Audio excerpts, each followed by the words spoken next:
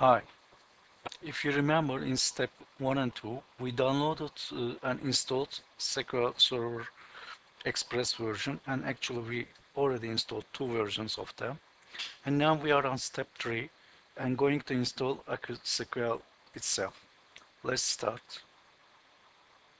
I have already downloaded an installation of AccuSQL 11. Here you can see setup file. Uh, Before continuing on, I want to remove this one from my view. Okay, run setup.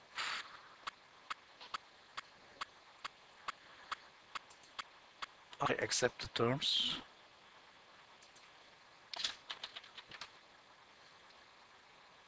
Click next. Default location is good, and we are going to install typical, and we are going to install for all users. Okay, it would take only a few seconds more to install. Scoping new files.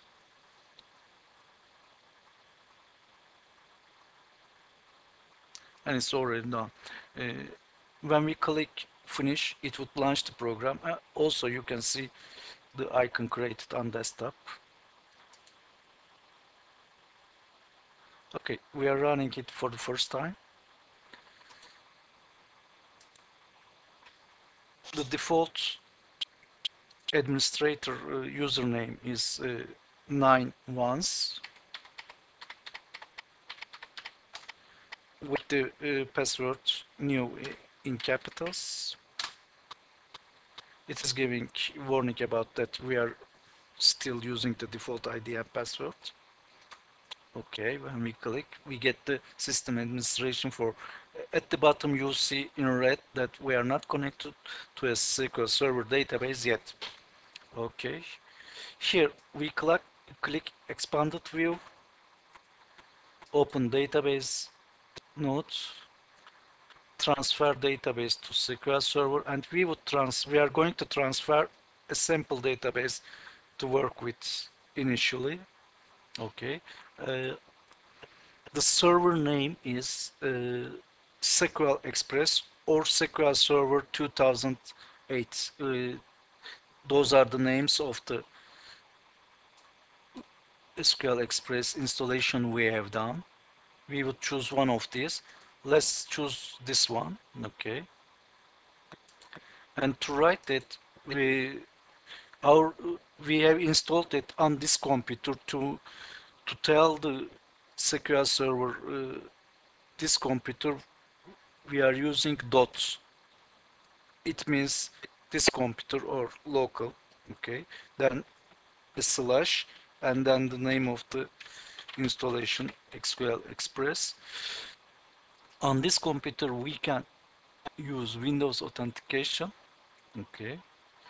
And here in database we would give a name to our database. Let's call it AccuTrack.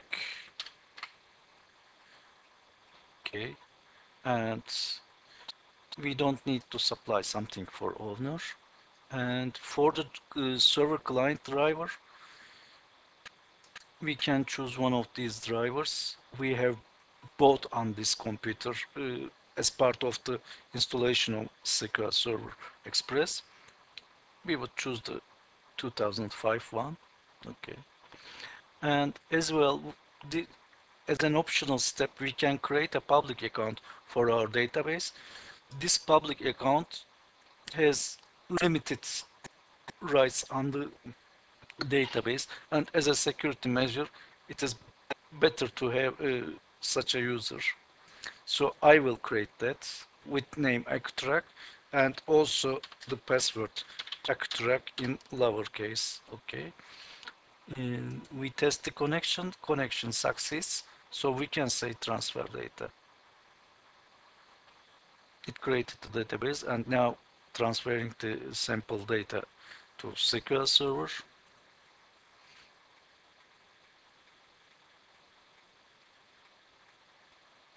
Okay, it is completed. Now on SQL Server we have a database named AccuTrack. We close this form. Now go to database location, and currently, as you can see, the database is the native one. Switch to SQL Server. Next, and we are giving the same information here.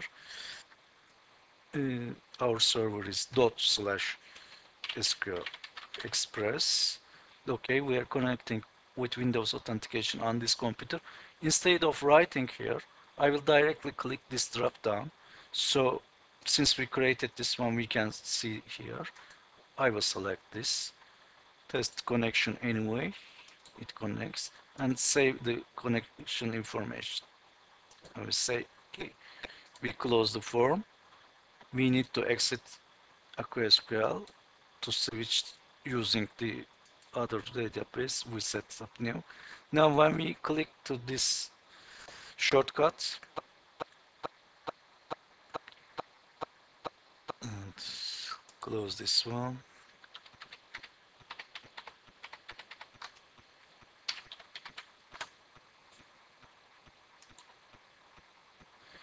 Now we have the system administration form again, and you can see that the warning about that we are not connected to a SQL server has gone, because now we are working with the SQL database.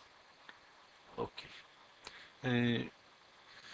Now, since we done the installation setups, the next step, however, is to install AccuSQL onto another computer. Uh, we are connecting to a SQL server on the same computer using Windows authentication. It is the easiest connection.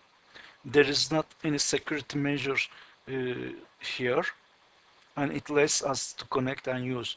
But when we try to connect from another computer, we didn't do any setup on a SQL server yet, so it wouldn't let to do it. Next step, in the next video, uh, I will show you how to install there. Uh, Sorry, I would skip the installation part because we have already seen how to install the AccuSQL itself, but how to make the connection to this computer, okay, and install the client driver also. Okay.